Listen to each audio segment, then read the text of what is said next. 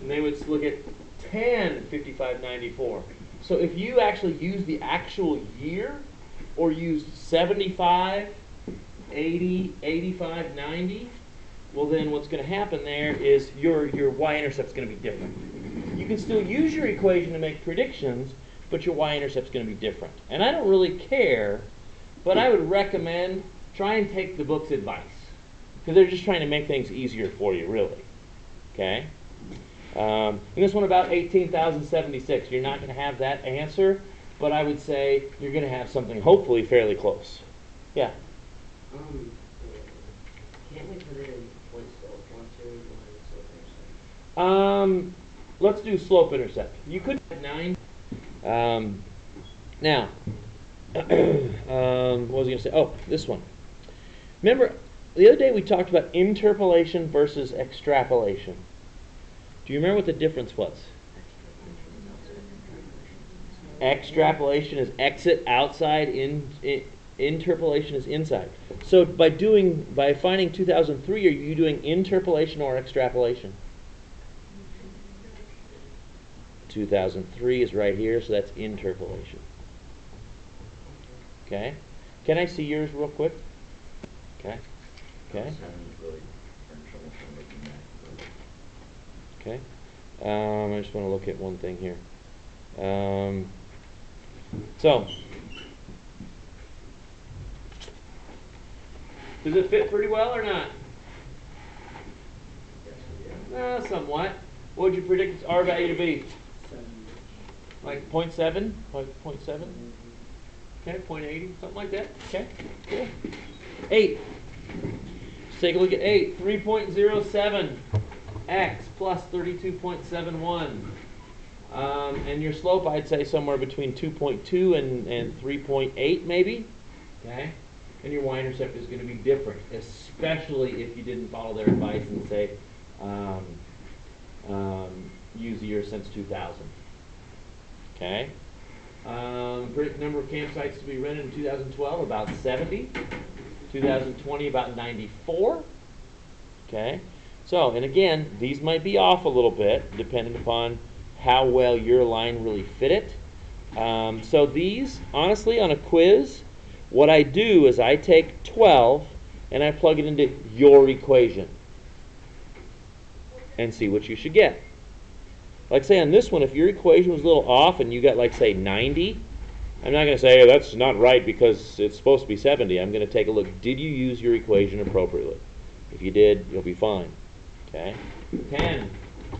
10, 10, 10. By hand.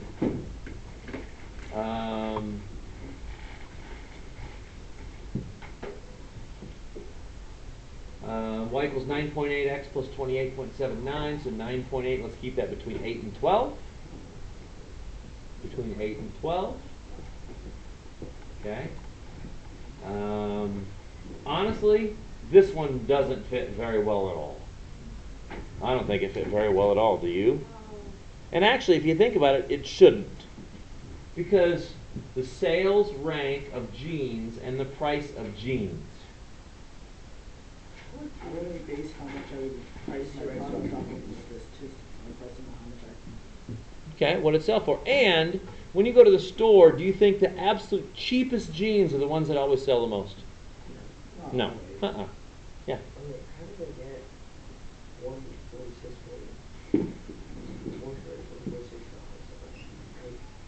This one right here? You can't really measure that because... So you're asking about B? Yeah. They just used their equation and plugged in 12. Okay? And that's what I'm talking about right now. I don't think this is a very good real-life representation of how to use this correctly. Because honestly, the cheapest jeans are not going to be the ones that sell the most, and the most expensive ones. Sometimes, you know, it's like, say, you might go to your mom or dad. I know, you know, girls, they're always interested in the ones that, okay, get me ones that have extra rips in them. Okay? Or get me ones that have the extra beads on the butt. Okay? That have all these different designs. Okay? You know what I mean? And those are going to be more expensive. So, but yeah, this is not the greatest example of a way to use this. So, if you have reservations about it, you probably should. So, anything that you were grossly off on your slopes or something you want me to take a look at real quick? 10? Can I see yours? So we can see where you made your mistake? Can I see your graph? Can I what? Okay. Other side? On the bottom. Okay. So let's take a look. Okay. So this is Truman's graph. Okay. And this is number 10. He has the point, he's using 2 points, 880. I'm glad you shared this with me. So we got 1, 2, 3, 4, 5, 6, 7, 8. He has 880. That represents his line pretty well. And 975. 975. No, you had 775. I'm sorry. Okay. So the problem with this, actually, you didn't do anything greatly wrong. I would say that in picking your this one is just not a very good application of a linear graph, because look at those two are so high. So what they did, they just made their graph a little steeper. That's why the slope was so different.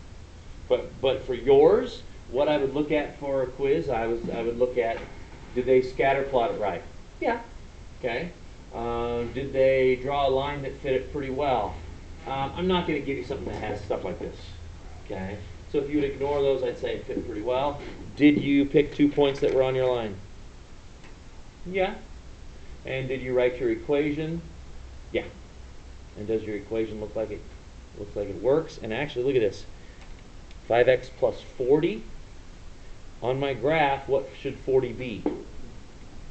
The y-intercept, and it is about that. So it shows that, hey, he's on the right track. Okay, so actually, and I'm glad you said something, because on 10, if your slope was off quite a bit, that's okay. I'm okay with that. Because what they have, 10, 9.8 or something? Yeah, so if you're around 5, I'm actually okay with that. Okay, I'm glad you said something.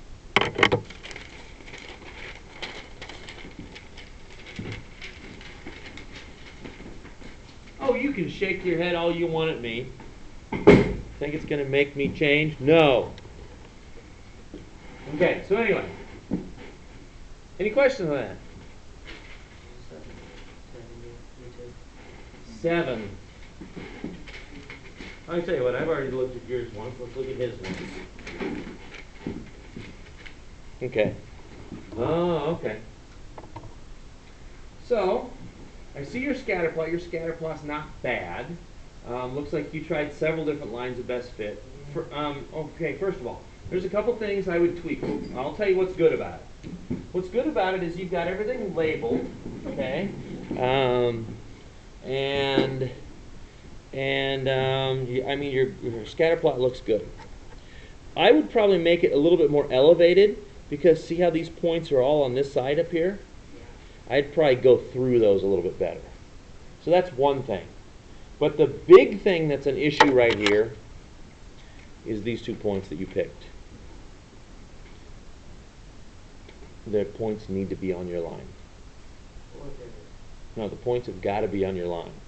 Because no matter how you draw this, if you pick those points, here's the line you're finding the equation of.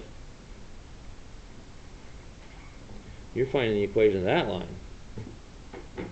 Is that what you want to find? No, because it doesn't fit it very well. So you need to pick points that are on your line. Pick points that are on your line. Okay? Because you want to write the equation of your line, not just picking 2 data points. So if there isn't... You don't have to pick data points. Don't pick data points. Alright, just Pick, like say on this one here, you've got, okay, 30, what was 30? 30 gives me about 19. So my point would be 30, 19. Okay? And then another one here, I'm still using this one right here, 10, what the heck, 10, 10, 7. And there's your 2 points you write your equation with.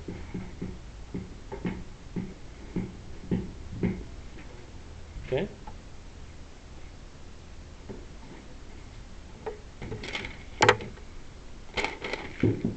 Hand it over.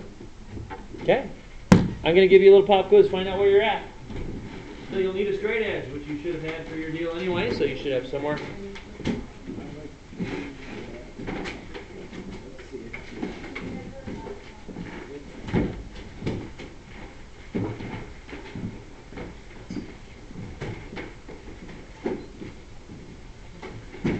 We use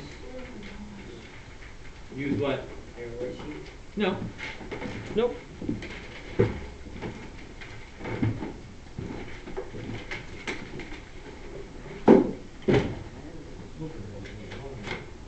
Carve your name in for somebody. Otherwise, somebody's going to have some of that. Okay. Truman, have you carved your name in yours yet? No. Oh, you got your little label on there. Yeah. I'd probably do something else too, because otherwise I'd just take this off and say it's mine. Just trying to help you, not trying to be difficult. Okay. Okay, I probably shouldn't show that to Mia. So here's what I want you to do, and then I'll throw the assignment up for her. Pick your 2 points. Show your work. Find your equation. I want you to predict the R value. Okay, talked about that yesterday. And then I want you to tell me how many might they sell at a price of $35. Okay. And then after we're done with that, then go ahead. There's going to be our assignment.